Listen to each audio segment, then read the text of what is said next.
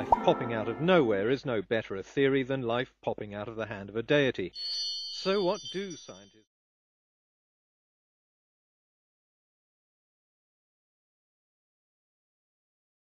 DNA is a long-chain molecule made from just 4 different types of nucleotide.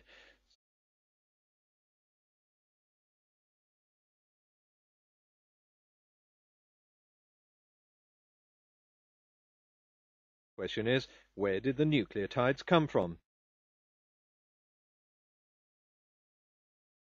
In 1961, a researcher called Juan Oro left hydrogen cyanide and ammonia to stew in an aqueous solution in his laboratory. Left alone, the solution produced adenine, one of the 4 nucleotide bases that make up DNA.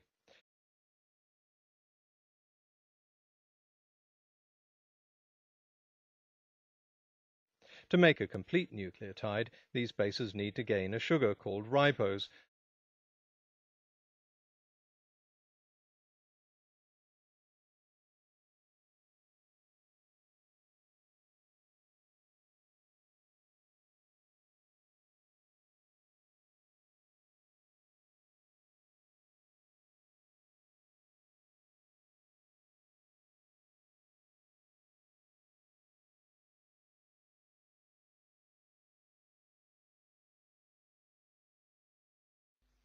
Once nucleotides formed, the next step was to join together to make chains called polynucleotides.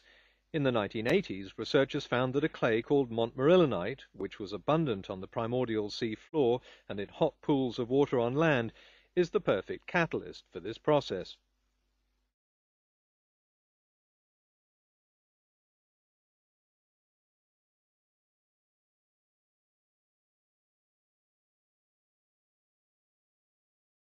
Ribonucleic acid, or RNA, are able to make copies of themselves.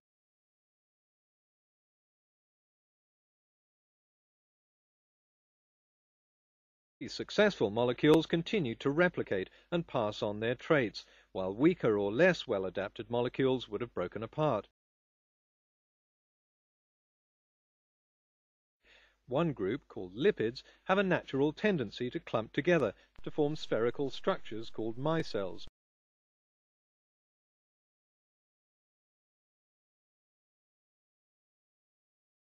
RNA molecules that attracted these lipids would therefore find themselves protected inside a micelle membrane.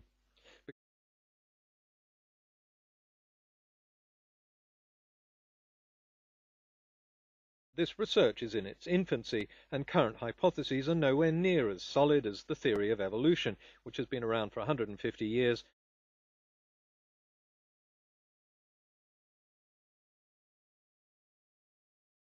Reality is a far cry from the idea that scientists believe life popped out of nowhere.